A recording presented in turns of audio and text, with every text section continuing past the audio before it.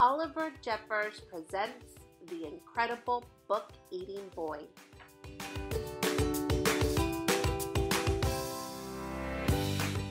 Henry loved books, but not like you and I love books. No, not quite. Henry loved to eat books. It all began quite by mistake one afternoon when he wasn't paying attention. He wasn't sure at first and tried eating a single word just to test. Next, he tried a whole sentence and then the whole page. Yes, Henry definitely liked them. By Wednesday, he had eaten a whole book. And by the end of the month, he could eat a whole book in one go. Henry loved eating all sorts of books. Storybooks, dictionaries, atlases, joke books, books of facts, even math books. But red ones were his favorite.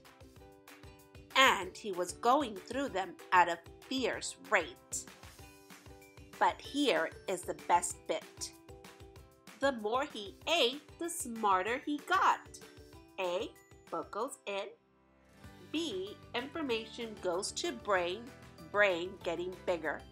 C, belly gets full.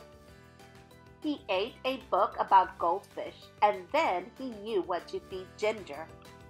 Before long, he could do his father's crossword in the newspaper. Monumental. And he was even smarter than his teacher in school. Henry loved being smart.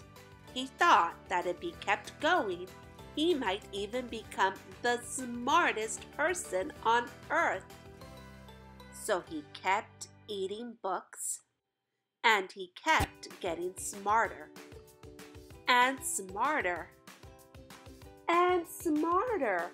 He went from eating books whole to eating them 3 or 4 at a time. Books about anything. Henry wasn't fuzzy. He wanted to know it all. But things started going not quite so well. In fact, they started going very, very wrong. Henry was eating too many books, and too quickly at that.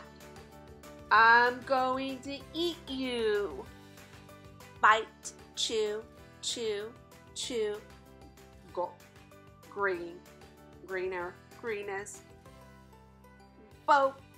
Oh, he was beginning to feel a little ill. But here is the worst bit. Everything he was learning was getting mixed up. He didn't have time to digest it properly. It became quite embarrassing for him to speak.